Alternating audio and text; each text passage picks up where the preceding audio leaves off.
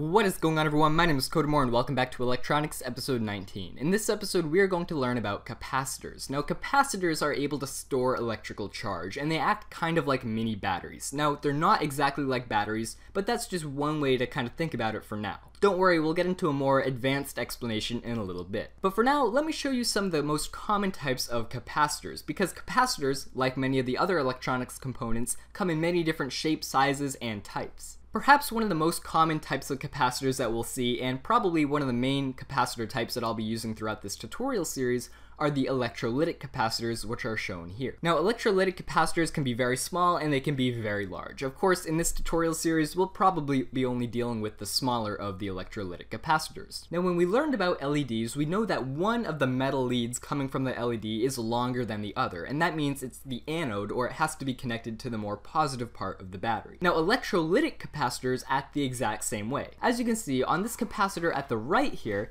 you can see that this metal lead here is much longer than the other metal lead here. So the longer of the two metal leads, in this case this one, would be the anode, or it would have to be connected to the more positive side of your circuit, while the shorter leg over here would have to be connected to the more negative side of the circuit. That's very important to remember whenever you're working with electrolytic capacitors. Another way to tell which of the leads of the capacitor is positive or which is negative, many of the electrolytic capacitors will have a stripe on the side of them with a negative symbol and some arrows. That means the lead that is closest to this stripe here should be the cathode, or should be connected to the more negative side of your circuit. On the electrolytic capacitor on the right here, we can't see that stripe, but we know because of this shorter lead, this must be the negative part, or the cathode. It's also important to remember that all capacitors have a voltage rating. On the capacitor on the left here, you can see upside down, it says 35V. That means this should be placed in a circuit of a maximum of 35 volts. You should not put this capacitor in a circuit with more than 35 volts. So it's also important to keep an eye on the voltage maximum that these capacitors have.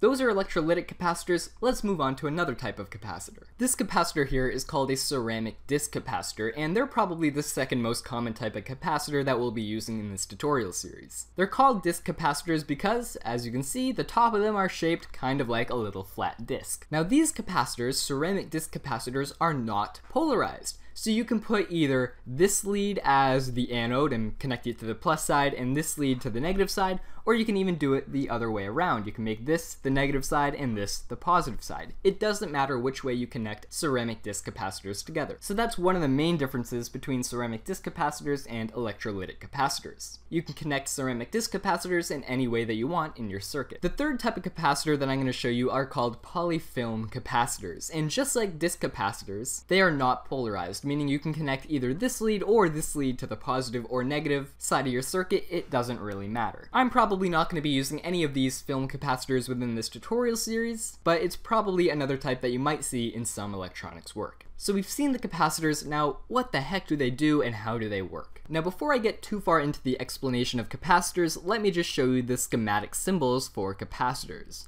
Now there are two main schematic symbols for capacitors that you will see, and these are them. The first schematic symbol that you'll see here is often used for either a ceramic disc capacitor or any capacitor that is not polarized. It doesn't matter which way you connect the leads. Most often they're used like that, but of course you might just see this as a general form of a capacitor in a schematic. The other form of schematic symbol for the capacitor over here on the right is generally used for polarized capacitors like electrolytic capacitors. As you can see, instead of two straight lines, we have a straight line and a curved line over here. Now this straight line generally signifies the anode, or the more positive side of the component, while the curved side represents the cathode, or the more negative side of the component. So that's the important difference between the two schematic symbols. Generally, when you see one of these, it's probably an electrolytic capacitor because it is polarized. So let's move on to how these capacitors work. Now all capacitors have some type of capacitance rating measured in the unit farads. And the farad unit is often denoted by the capital letter F, like so. Now the farad unit, we don't really need to know for our purposes the technical details of what the unit actually means. Of course, it would be very beneficial if you did know the technical side behind the farad unit, So if you want to know that, go ahead and do a bit more research online. That would be very beneficial. However, for our purposes for this tutorial series, we just have to be familiar with the farad unit, and that should be good enough to continue following along with the series and eventually build an 8-bit computer. Now, 1 farad is actually a very large value for our type of electronics work. We won't even be touching a full farad unit. In fact, we won't be dealing with farads at all. Instead, we will probably be dealing mainly with the microfarad, denoted by this weird little letter U kind of, and the capital letter F. This is a microfarad. And a microfarad is 1/millionth, 0.000001 farads. So many of the capacitors that we will be using are measured in microfarads and not full farads themselves. We may also be using nanofarads and F. This is a nanofarad. And a nanofarad is even smaller. It is 1,000th a microfarad, so it is extremely small. These are the 2 units of farads that we'll be using because, like I said, a farad is a very large value for the type of electronics work that we will be doing. So this is what a capacitor does. Here I have a very simple circuit. It consists of an LED and a resistor just hooked up in a regular circuit. Now I have a 9-volt battery here, and I have a 1,000 microfarad capacitor. So what I'm going to do is I'm going to take the negative, or the cathode side of the capacitor, touch it to the cathode side of the battery, and the positive side of the capacitor to the positive side of the battery just for about a second or two. Then I'm going to hook up the negative side of the capacitor to the negative power rail on my breadboard, and the positive side of the capacitor to the positive power rail, and as you can see, the LED lights up and then slowly begins to dim as the capacitor discharges. Now, one quick note, please don't go out and just shove a capacitor anywhere in any circuit just yet, because in order to do that properly and safely, you're going to need another electronics component that we haven't talked about quite yet. Alright, so what happened in that circuit? We touched the capacitor to the battery just for a few seconds, and then we plugged the capacitor into our circuit. And all of a sudden it powered the LED for a few seconds, and then the LED began to dim down. So what was it about touching the capacitor to the battery that made this work? Now, capacitors are made in many different ways, but the basic form of a capacitor is you have a piece of conductive material, and you have another piece of conductive material.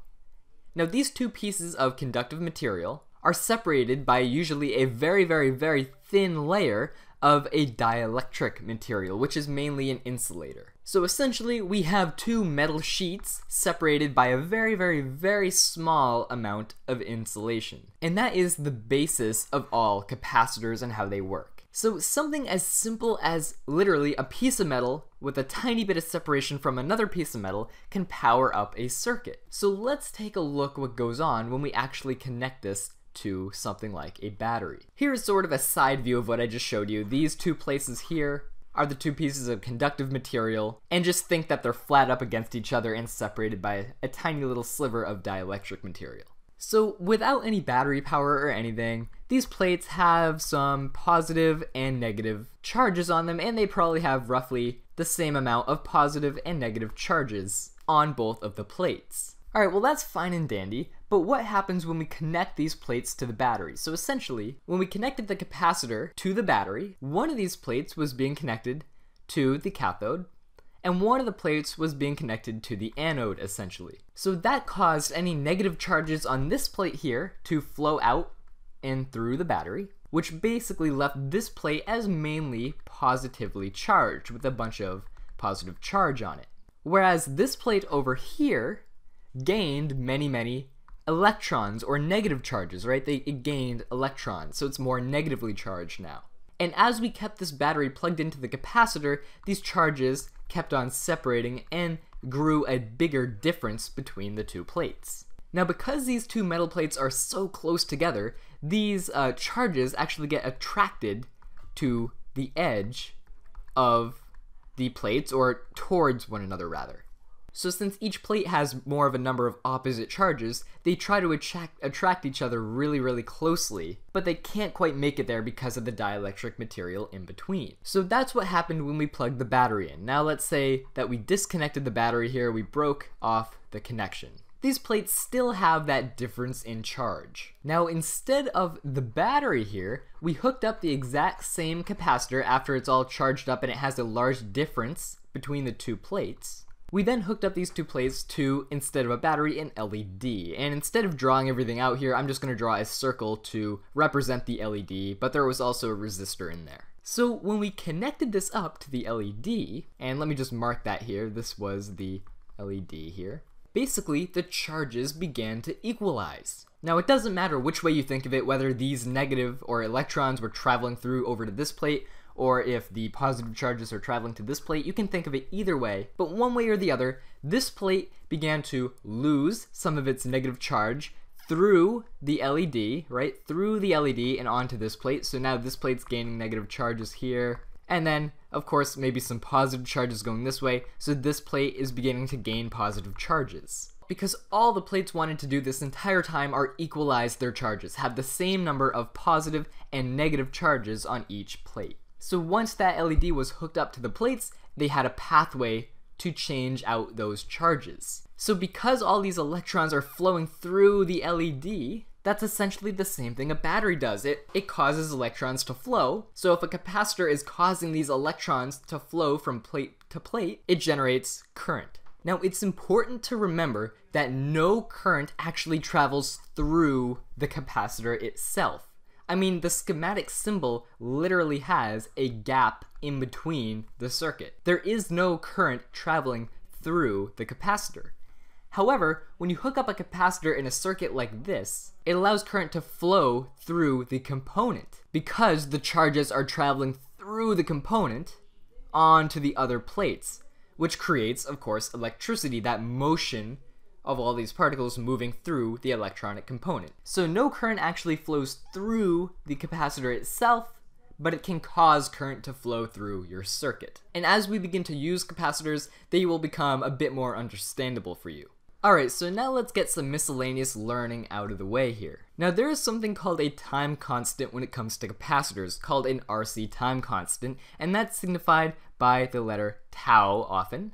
And the equation is the tau equals, or the time constant equals, and I'm probably saying that really bad, the resistance times the capacitance, right? And capacitance is measured in farads, of course, where the time constant, tau, is measured in seconds and resistance in ohms. This is the amount of time it takes the capacitor to charge 63% about. So after this many seconds, a capacitor of capacitance, whatever we plugged in here to the equation, will have 63% of the voltage accumulated within the capacitor. And it's generally safe to say that it's 98% charged, so close to 100% charged after 4 tau periods. So if that sounded like some nonsense, let me try this.